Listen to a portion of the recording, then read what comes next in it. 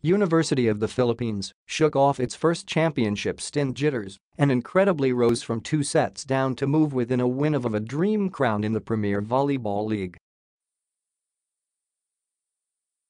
The Lady Maroons stunned the Far Eastern Lady Tamaraws with a stirring sweep of the last 3 sets, snatching a 14-25, 22-25, 26-24, 25-18, 15-5 victory in Game 1 of the Season 2 Collegiate Conference Finals on Sunday night, September 9, at the Filoil Flying V Center in San Juan.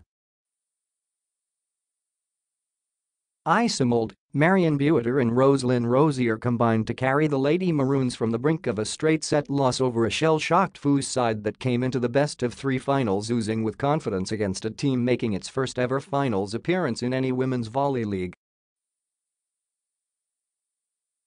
But after yielding the first 2 sets in contrasting fashion, the Lady Maroons came out smoking in the third, bucking a late meltdown with a gritty stand, then sustaining their momentum in the fourth to force a decider.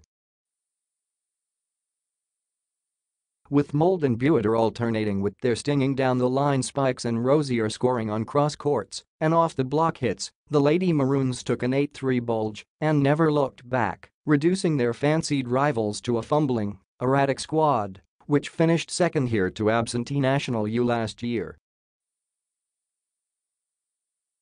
Up guns for a record championship on Wednesday, September 12. The Lady Maroons, who shocked the top-seeded Adamson Lady Falcons in the Final Four, struggled in the early going with erratic reception, but slowly regained their bearing in the next. Though they went 0-2 down, they showed some fight in the second and came out strong in the next 2 to surprise the Lady Tams.